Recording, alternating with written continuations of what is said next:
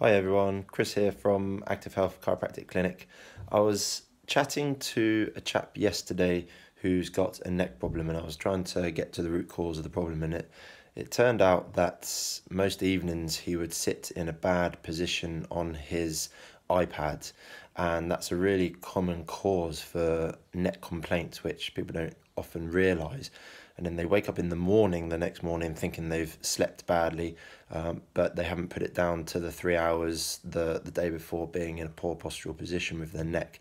Now, my advice is often to people to use pillows to prop yourself up into decent positions, get your head supported, get your arms and shoulders relaxed. And I do it quite a lot myself because I haven't got a home office or anything, and I don't find my dining room table chairs particularly comfortable. Those ones there. So I find them a bit too upright for me.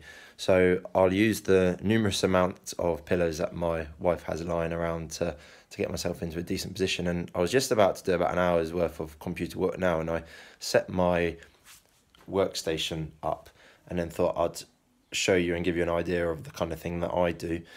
So I have just set up in my conservatory, and I can't turn the camera around for some reason. So this is the chair I'll be using, and it's not actually very high backed. So I've grabbed a pillow and propped it up, and then popped our very nice cat pillow there as a bit of a back support. And then what I'll do, I'll put the camera over here so you can see my end result.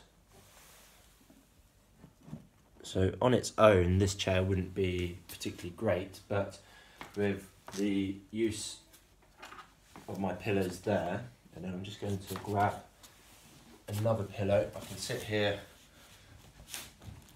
with my head back supported, and then I use the other pillow as a support for the laptop, so that then I'm not looking down at it. Now, this is probably a little bit low for me. Ideally, the laptop should be a little bit higher, but because I've got the support in the low back here, I can just angle myself a little bit, so that my even though I'm not looking straight ahead, it's not too hard just to angle my eyes downwards, and my arms are nice and relaxed down by the side here, so they're not up in this position.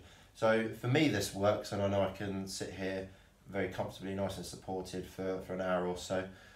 Get up, have a bit of a move around, have a stretch, and then carry on again. Not that I'll be doing too much. So I thought I'd just show you that. I'm sure you've got plenty of pillows lying around which you can use to help with your postural positions. Particularly the pillow on the lap, I find always a winner, and the pillow behind the head. So if I didn't have that pillow, I wouldn't have any support for my head, and straight away I'm having to use all these neck muscles to hold my neck in position, so I'll probably end up being in that position.